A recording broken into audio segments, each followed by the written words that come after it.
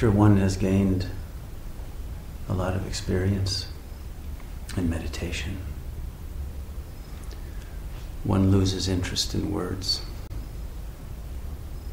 So I have very few words to offer you, but hopefully they'll be helpful.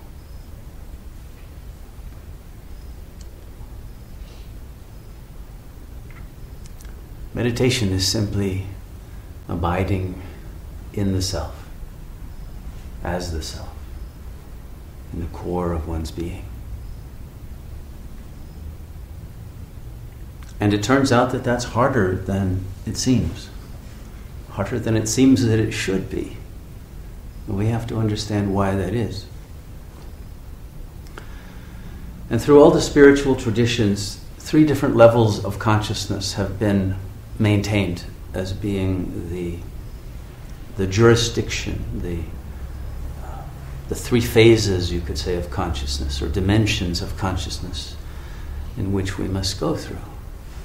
There's the level of the absolute, the Atman, the level of the soul, and then that of the ego. And at each level, as we move away from the Atman, from the absolute, we lose a certain amount of coherence. And by the time we get to the ego, we are fragmented. The ego is made up of all of these little semiotic fragments.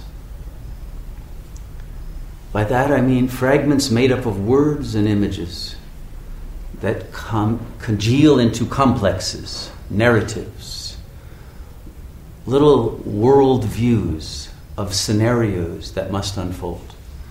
But you never know which little fragment, little egon, like a neutron, the equivalent of a subatomic particle. You know, they've discovered now, they too are in swarms. You don't know where a neutron is. It could be anywhere within a certain cloud of possibility. And all that it is really is a certain wave of probability. There's a certain percentage of probability it could be here, or that it could be here or here at any given moment. We don't know. It's uncertain. And I would say that this principle of uncertainty is the primary principle that is operating in our moment of history. Unlike in the past when people were resonating more at the level of the Atman, there was a very different kind of culture, a very different kind of field of experience created when we were in Atman consciousness. And then when we were in soul consciousness, it was a different kind of world. And now we are almost entirely, all of us, in ego consciousness, because the collective unconscious of the noosphere is in that state and becoming more and more fragmented. And we all witness this.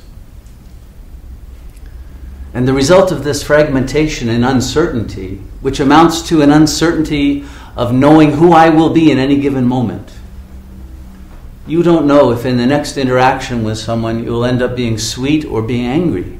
You can't judge it in advance because you yourself don't know which fragment's going to come into play. And so not only are we uncertain about other people, but we're even more uncertain about who we are and what is going to manifest from within us. Will we be taken over by some obsessive drive, fear, anxiety, neediness? We don't know, because all of those fragments are there and each of them has a potential to emerge at any given time. And we can be taken over by it. Does anyone have that experience? And so as long as we're in ego consciousness, we don't have that certainty as to who we are or what the world is all about. But it's unbearable to live in a world where you don't know what the significance of anything is. And yet at every moment and every day, the uncertainty is increasing. Because it's being potentiated, summated by the uncertainty within each individual, or I should probably say dividual, not individual, because everyone is divided into all of these fragmented possibilities. And so if we move back from the ego into the soul, there's much more stability. And there's a different kind of logic and a different kind of love, a different kind of intelligence that operates at the soul level than at the ego level. and even yet a different one at the level of spirit or Atman. I think I use the analogy sometimes of a cake, and the Atman is an uncut cake, whereas the soul is a cake that's still whole, but it's been cut into slices, but it's all there. And then when you get to the ego level, there's only one slice left, and it's your slice, and you're going to hold on to it. And then it gets concretized. Now it's no longer consciousness, it's just matter, and I've got to possess it. And I've got to get a bigger slice because that person's got a bigger one than mine, and all of this. And then life becomes a war rather than a whole, as the cake was originally, in which we are not only able to enjoy it, we can have our cake and eat it, but because we are the cake. At the spirit level, we are the cake. The universe. God, we are all that. At the soul level, well, okay, I have my slice, you have yours, they're all equal, we are brothers, we're sisters, under God who provided the cake. And then again, there's peace on earth at the soul level. We are not yet at that ultimate level of bliss, but we are at the level of fairness. But at the ego level, no, nothing is fair, and if it is, that's unfair, because I deserve a bigger piece. That's how the ego's logic goes. And in Christianity, this was seen as 3 levels of love, which were called agape, philia, and eros. Agape, godly love, divine love, operates at the spirit level. It's love of all that is because it recognizes that all that is you, yourself, no one else. We are all one. What's not to love? That's all it is. And it's consciousness, and it's miracle. At the soul level, there is still love, philia, brotherhood, right? Philadelphia in the U.S., the city of brotherly love. St. Francis is a beautiful example of that sense of brotherhood with all beings. Still very beautiful, somewhat removed from the ultimate grace, but within the realm of the possibility of grace. And through prayer and through good deeds and through surrender to God, the grace is realized. But at the ego level, we are in eclipse of that. We're too divided in ourselves to experience our own center. We're too uncertain of who we are or what the world is, and so there's anxiety because there's incoherence in our own being. So in meditation, we're bringing all of those shards together. In Kabbalah, this is called the world of the klipot, the shards, the fragments. And we have to bring them together, back into unity. And the reason we have to do this is that our world will not work if we are in a state of internal uncertainty. Our world will fail us, and we will fail ourselves, and we will fail to create a world in which everyone serves each other, and therefore a successful cake can be baked, right? But someone left this cake out in the rain, and it'll never be baked again. There used to be a song about that. You can't bake the cake because you're too fragmented. We don't have the recipe to put it together again. This is the problem we have. And this has been better described actually by the great creative writers of the modern age than by the spiritual teachers. Because the spiritual teachers mostly have been handing on a tradition that goes back to a time when we weren't so fragmented. And so you can look in the Buddhist texts or the Christian texts and you won't find much about the unconscious mind and its chaos and its fantasies and all of that. Very little, because at the time when Jesus was teaching, or Buddha and all of that, the world was still at that soul level of philia, and agape was real. People weren't trapped in eros, which is desire. It's not even love. And you understand, because I'm sure you've all been there, that as soon as you get what you thought you desired, you realize that wasn't it. Whether it's a spouse or a job or a beach house or whatever, it always turns out, oh, it was the house across the street I really wanted, and it was that job that they've got and that wife and that whatever, right? The soul's desire can never attain satisfaction. It was that job that they've got and that wife and that whatever, right? The soul's desire can never attain satisfaction. And the fragment that worked hard to get what it wanted is removed and another fragment comes in anyway to enjoy it and attack you for even having gotten it. So the soul is at war with itself, and it's a war that isn't even two-sided, it's many-sided. And to overcome that war, we have to recognize the suffering that's caused by this uncertainty. And as I say, it's the great writers, the minor writers of the 20th century and end of the 19th century, like Kafka, who wrote about the absurdity and the fact that nothing works and no connections can be made. Another was Shmuel Yosef Agnon, great writer, not well known, won a Nobel Prize, early Israeli writer. And one of his early stories, the Agunot, a very powerful story. It refers to the uncertainty of status of women in society, certain women. But he took his name from that. The whole uncertainty principle was embodied in his stories. And in this particular story, you get a sense that no one is doing anything for the reasons that they seem to be doing it. No one is what they seem to be. A rich man moves to Jerusalem from Poland or somewhere, and why did he do it? Was it for a true reason of holiness, or was it to look good? He builds a synagogue, but did he build the synagogue out of true holiness, or because he wants to be thought of as this great pious person?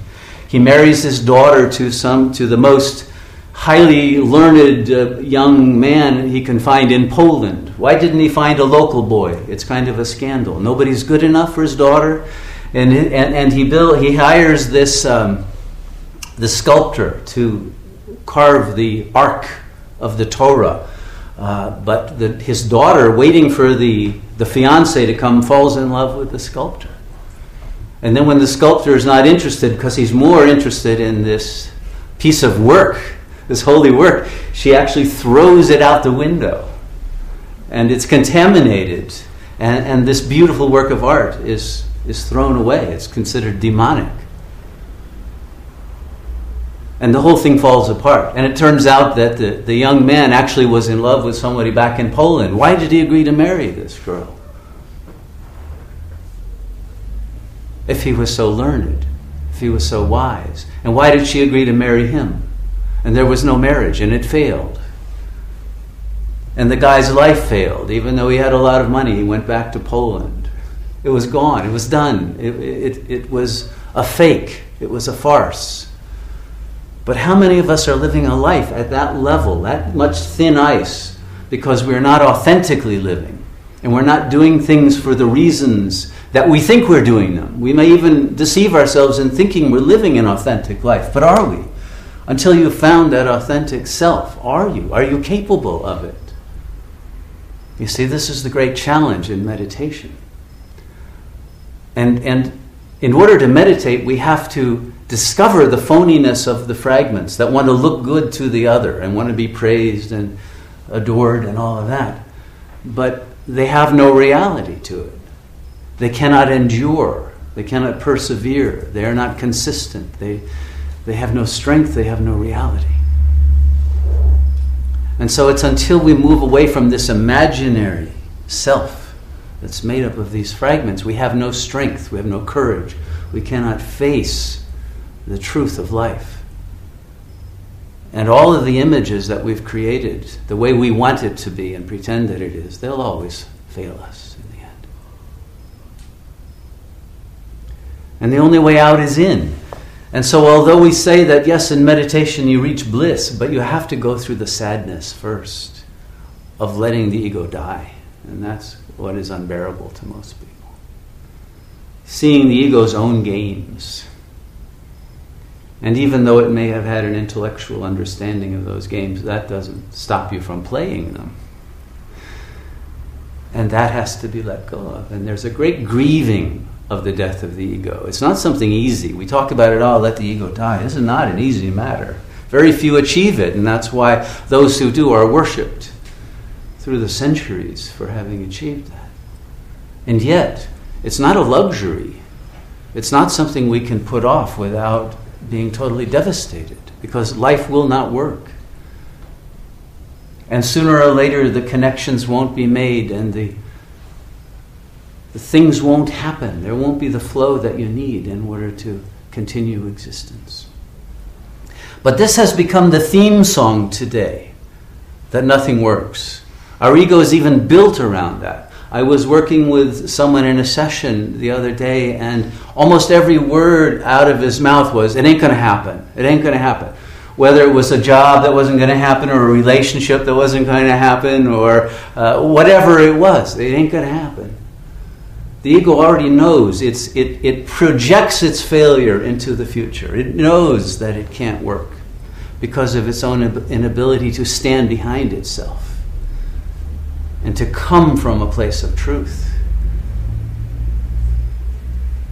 And it knows it can't handle the spiritual path. And the only way anyone ever gets through the spiritual path is by being willing to surrender the ego into the fire in order to find the true self. And that's a very rare soul who's willing to do that. Very rare, almost non-existent. And so usually people don't come to the meditative path until their hair is on fire. This is a very common phrase you'll find in India. Meaning they're in such pain that they've got to find some water to dive into to get this fire from destroying them. It's the fire of karma. This isn't the yoga fire. Yoga Agni is different. This is the fire of one's suffering, one's vexation, one's egoic inability to cope with the very reality that the ego has created for itself. This is the hell realm. And that's why the Buddhists of Tibet have said, this is a bardo state. Don't wait for the bardos after death. This is the one where the monsters really are that you have to defeat. But they live inside and they get projected out onto the world. But they're the demons of the soul. And they can only be defeated through meditation. They can only be defeated by being willing to bide in the self and draw in all of those fragments into the center, into the core, and fuse them back into the oneness that they are. And that will create a heat. It will create a different kind of fire. This is the Yoga Agni, a fire that will light up the brain and the heart, and that will begin to make you again realize you are a being of light. And even your material body is really made of light. And then the love will be able to pour through the gaps in those egoic narratives when the mind is quiet. And you'll realize that the bliss you are seeking out in the world is coming through your very consciousness and flowing through the very pores of your body into the world, and that the whole world is also a divine dwelling place of God's love and presence. And that's the only way we can transform the world. And until we're willing to make that inner journey back to the Atman and make whole this cake that has been cut up and divided and has lost its integrity, and feel the wholeness with all of life, not just other people, but nature, the cosmos, and the supreme creator of the cosmos. That oneness is salvation, and it is who we are. And so all it means is to realize what is already the truth of our being by sitting in the silence that refuses to run away from ourselves. And in that inner silence, the peace that passeth the understanding of the mind will fill one with divine grace.